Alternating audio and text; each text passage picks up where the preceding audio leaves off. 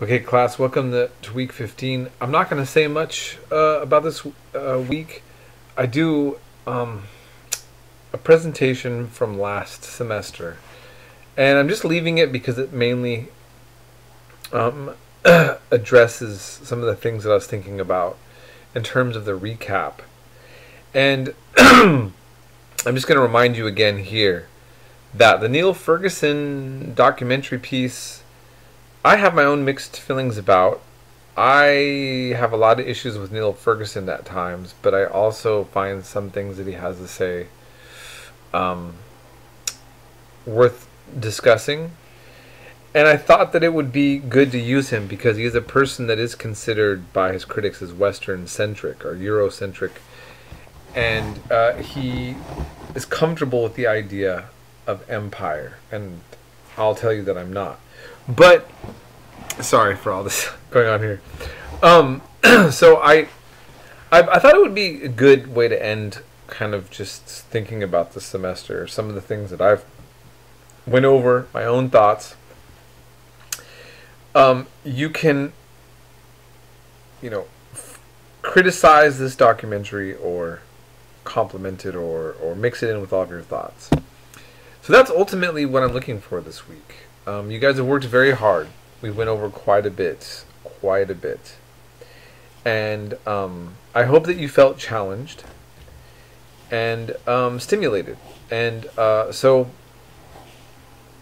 I'm a little bit behind on grading too for what I usually do, but it will get done. It will get done, okay?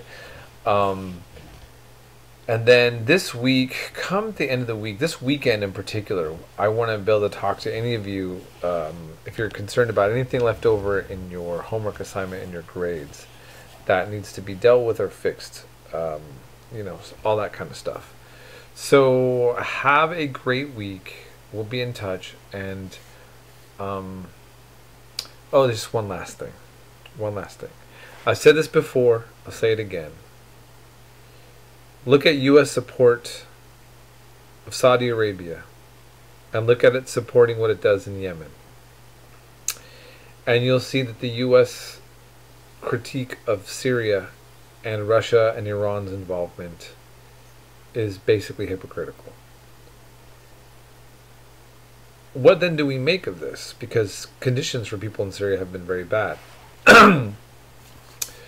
Excuse me. All I'm going to say is don't get played. Don't play into being just anti-Trump or pro-Trump. Don't be anti or pro anything. Use your brain. Look at U.S. foreign policy. Look at what we're supporting and why. And when you don't know why, that's also a legitimate response.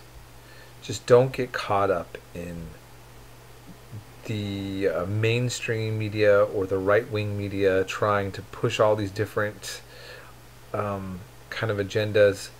I mean, look, U.S. foreign policy is complex, and we don't get educated about it in mainstream media.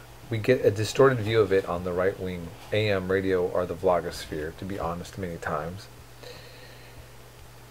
And so I understand why a lot of people are confused or take a certain position the way that they do. I'm just saying we all have to work harder. The information's out there. The information is out there about the stuff that I'm talking about. And so, Israel and Saudi Arabia have strategic interests united against Iran and their influence on the Middle East, for example. Does that really fit into our interests? Or are we just being convinced that should be a part of our interests? How are civilians being treated in the middle of all these different political powers deciding on interests, right? So these are just some things that I think that we should all think about as potential for more wars escalate. Wars have been with us, as we've learned in history, and more are to come. And I'm not a pacifist. I believe that many soldiers around the world in our country and beyond join the military really wanting to be protectors of their country. Some people have to. There's a draft. We used to have that. We don't have it anymore. In any case, though, they're not the decision makers, right? The military, people who are a part of the military are not the decision makers. And those of us who especially are out as citizens in a country that says that it's free, have the ability to put pressure at the very least, or something like that on our elected officials to think. We have some ability to be a little bit more of a pressure on elements that would like to just kind of react to world politics without any kind of distractions. Sometimes we need to be the distraction, right? That's all. That's all my thoughts on that. So, sorry, this video has been all over the place too in terms of wobbliness. We'll be in touch. Have a good week and all of that, and enjoy being a critic of this interesting documentary.